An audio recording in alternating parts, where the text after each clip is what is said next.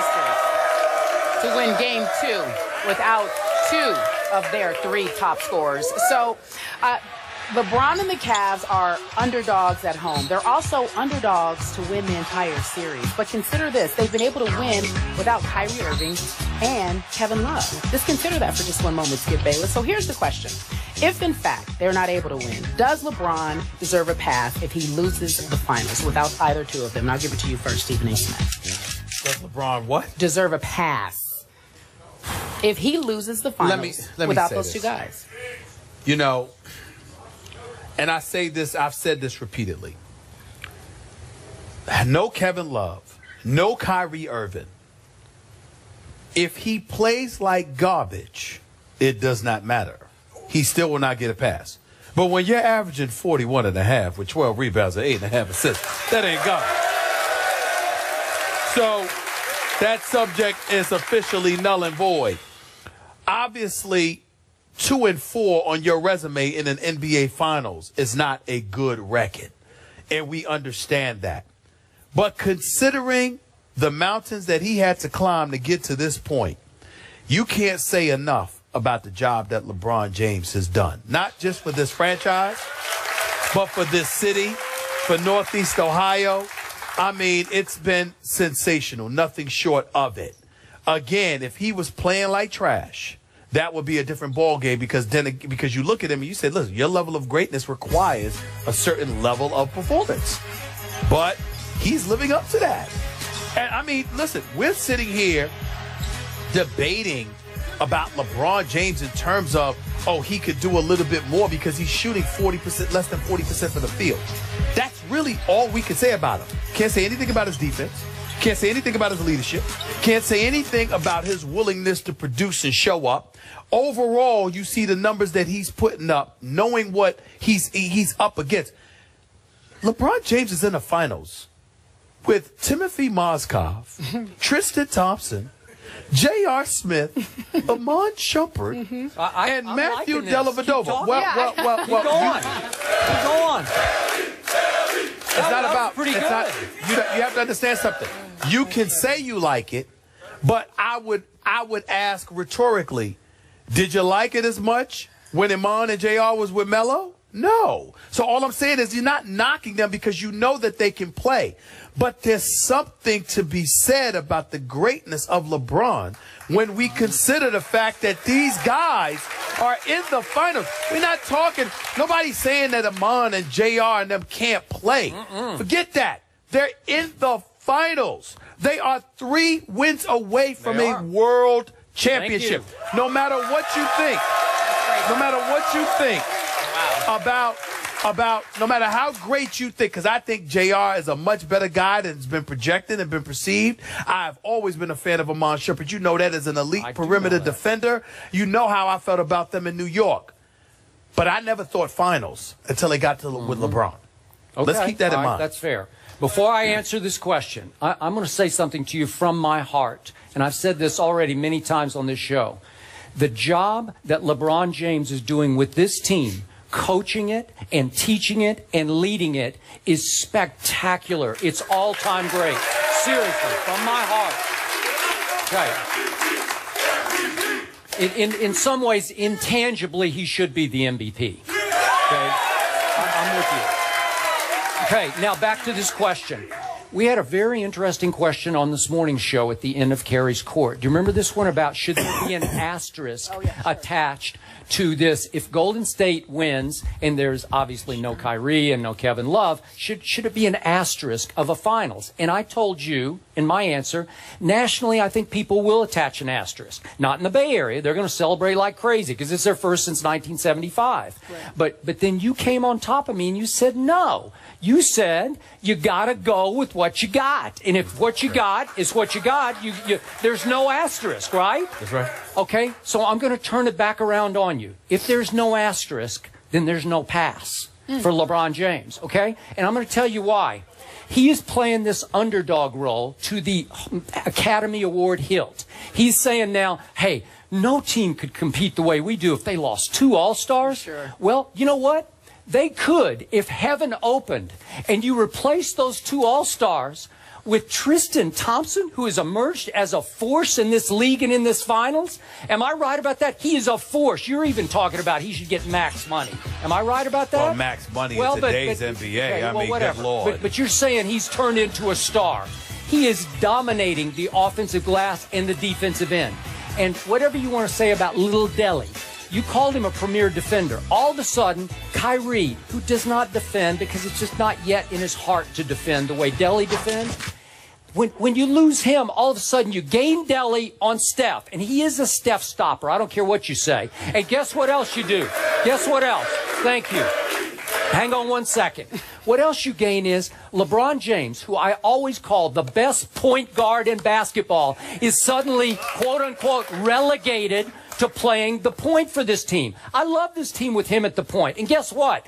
I love this team defensively with Tristan and Delhi because all of a sudden the Cleveland Cavaliers turn more into the Cleveland Browns defense. And your Browns do have a hard-nosed defense. Hey, listen, I'm serious. My point is, I still say, as crazy as this sounds, no Kevin Love and no Kyrie. I like this team in a matchup with Golden State a little bit better with these two guys in this lineup because it's just mentally tougher, it's physically tougher, and it's turning into a defensive juggernaut right now before your very eyes. Well, allow me to retort. First of all, number one, I don't necessarily like them without Kevin Love and Kyrie because what you keep missing is that bodies matter. There is a legitimate beef. That the Cleveland Cavaliers could lose these finals simply due to lack of bodies and fatigue wearing in because of the 6 to 7 guys you have to play instead of the 9 you would be able to play if Kevin Love and Kyrie Irving were healthy. Number one. Number two, sometimes your best defense is a prolific offense, which you would definitely have if Kyrie and Kevin Love were available because they could definitely put the ball in the hole. So we got to pay consideration to that. But when you talk about LeBron James in terms of a pass or whatever, and you're going to reverse it to me. Remember, when I talked about the asterisk and how it doesn't apply to it doesn't apply to the winner because the winner, it's irrelevant. In the end, you got the chip. You ain't going to give it back, and you ain't going to apologize for taking advantage of somebody's deficiencies. But when you lose and you have an opportunity to reflect on why a team lost, we're going to look at it and say, you know something, this might have something to do with it.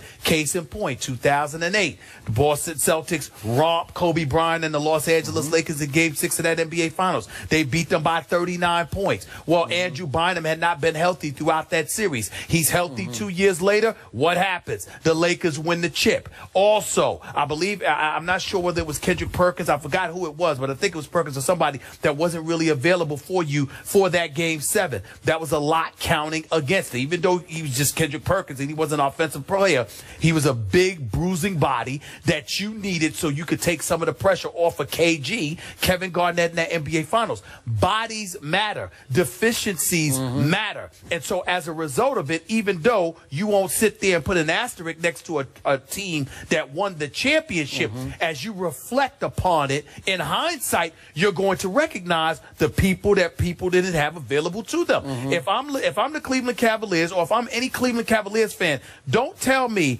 that if LeBron James and the Cleveland Cavaliers loses these finals, that 2 months from now, 2 weeks from now, 2 days from now, or a year down the road or whatever, we're not sitting there saying to ourselves, damn, he didn't have Kyrie. He didn't have Kevin Love. This is all he had. You're going to remember that, especially if he continues averaging near 40. Because if he's averaging near 40, all right, you're going to sit there and look at him and go like this. He did his job. Okay, but time out. Time out. I can't let you get away with that. And this is what bothers me because the LeBron apologists are already out in force saying, well, he doesn't have Kyrie and there's no depth. And I agree with you on the depth point. They could get worn down, although LeBron James is the ultimate Iron Man. I don't think he'll get worn down. Maybe the rest of the team will. He got worn down in Game 1. He did not. In the overtime, he was tired. Oh, please. Yes, Now you're giving him a pass. It's the facts. It's not the It's the fact. Come on. Go back and watch okay, the tape. But I mean, look what happened. You're saying, they got to the finals with Tristan Thompson and J.R. Smith. And I'm saying, you know what? LeBron James had a last shot at Oracle Arena to win the game. So let me get this straight. We can't win call the game. you, so people can't call you a hater. But if we defend LeBron, we're apologists. Which one is it? How come Everybody calls me a hater. You got your cake and eat it too. The fact of the matter is, call me a hater. Don't look at them. I'm talking to you. Don't look at them. I'm right here. The point is that LeBron James. Hold on, wait a minute. LeBron James. What are you talking about? He played 50 minutes in Game 2. He played more than 44 minutes in Game 1. That overtime, everybody and their grandmama said he ran out of gas. He jacked up 38 shots. No, probably your grandmama, just not you. Yeah. But the point is he jacked up 38 shots. That wasn't him. That's not the way he's accustomed to play. He got him in position to win Game 1. But the point that I'm trying to make, that's not the question. Yes, it is. The issue is that was he or was he not tired? Everybody who was watching the game outside of Skip Bayless thought he was tired. Tired? In the overtime. Yeah, Yes. but all I care about is you have the basketball in your hands in a tie game with the clock running down at the toughest place to win in the NBA. And I'm telling you, and I'm sitting there saying to you, which one is it? Okay. The man's a 2-time champion. He's a 4-time league MVP. And you can sit there and chronicle when he does something wrong. Wait. But if he sits there and gets his team to the finals, which he has done wrong with this squad, wait. you're going to just ignore Kyrie and Wait. Are we going to ignore Game 2? When he had another shot to win the game at the end of Game 2, a little left-handed layup that he left short, and then he had 3 more chances in overtime. Hold on, wait a minute. Time out. I see, and this is where he and I inherently disagree on this point. Skip Bayless, if he's making every shot until that moment, and then he misses those 3, you have a point. The man missed 17 of his last 21 shots. Long before those 3 shots in the final minute came along, he was missing. You didn't say anything then? Okay, but wait you didn't say anything then? In the fourth quarter and overtime, LeBron James went 2 for 12 in Game 2. And guess who saved his bacon? Deli saved his bacon. Deli. Okay. Right? He did. All right. He took him off the hook. Listen. All Y'all, right. We gotta wrap. interrupting a brother ain't helping him. Yeah. Okay? The fact is... I liked it. Because we got to get out. Please. Thank you. I appreciate it. All right, so listen, we talked about does he deserve a pass without Kyrie and Kevin Love. Clearly the gentlemen disagree. When we come back, we're going to talk about his motivation. LeBron said a lot of folks counted them out after they found out Kyrie was not going to be able to finish the series. What's his secret motivation when we return? First take on the road for the NBA Finals. We're in the flats, having a good time. Be back in just a few moments. Excited to be here. We're wrapping up our special game show with these Cleveland fans talking about none other than the King. LeBron James has been carrying the load for the Cavaliers the first 2 games. He scored 83 of their 195 points over the first 2 games. He had 44 points in Game 1, 39 in Game 2. So we're talking about how the Warriors defend LeBron James. We're going to ask you to put your coaching cap on, Skip Bayless. Do you believe that Golden State should change the way they've been defending? This game in Cleveland tonight, or as you folks have been calling it, Believe Land. I like that. Thank you. Golden State has to figure out a way to push the pace, to up the RPM of this game into their kind of game. And the only way I know how to do this is to start trapping LeBron James at 3/4 court or half court. I'm not talking about doubling LeBron James. I'm talking about trapping him quickly, and because he always makes the correct basketball play, get him to give up the basketball and hope it ends quickly in the hands of one of his snipers, JR, James Jones, whoever it is, Shumpert, and that they decide to shoot it more quickly than they usually would. Now, if JR gets hot, it's good night Golden State, okay? But to me, if you keep letting LeBron James walk the ball up the floor, walk into the offense, walk somebody down into the low post, and score a basket at the end of the shot clock, that is a recipe for 2-1 Cavaliers. And that's what, okay? You got to switch that. You can't let it happen anymore. Well, what you said is not wrong. but your reasons for it may be. What you want to do is try to exhaust LeBron, because when he walks the ball up the court, what you're doing is enabling him to get rest while the action is taking place. I'll buy that. Because he's catching himself a deep breath while he's just walking the ball up the court instead of being pressured. But I think the other adjustment on top of what you pointed out was I think that Steve Kerr can't be scared to stay big. In other words, if you got Andrew Bogut in the game, he's only averaging 3 points, but he's averaging 8.5 rebounds. Keep him in the game and make sure it helps limit Cleveland to one shot. Because if you limit them to one shot, you limit their offensive possessions. You force Cleveland to play more on defense, and as a result, that will help neutralize LeBron as well. Part of the reason LeBron is being so damaging is because Tristan Thompson is averaging 14.5 rebounds a game. He's giving them more possessions, and so if you take away those possessions, then obviously that's another way to neutralize LeBron. So I don't think it's really about doubling him, even though I don't have a problem with that strategy. But I think you have to limit Cleveland to one shot. You have to make sure that you match their size and their girth down low so they don't get multiple chances at the apple. And I think if you go about doing that, then there's nothing wrong with letting LeBron do his thing, because LeBron is shooting less than 40% from the field. So it's not like Golden State's defense is horrific. It's that their offense isn't going. It's more important for them to get their offense going than to improve their defense. Their defense hasn't been awful. It's just that their offense has been awful, and Cleveland has had too many bites at the apple, and that's what their problem is. Yeah, I like your point, because the oddity of Game 2 to me was that Mozgov, who has been a godsend for this team. Where'd he go? Hang on.